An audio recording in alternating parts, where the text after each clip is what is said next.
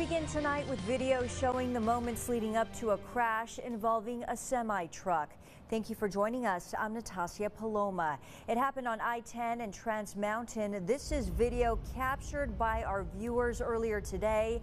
The semi appearing to veer off the road, crashing into another 18-wheeler and several other vehicles.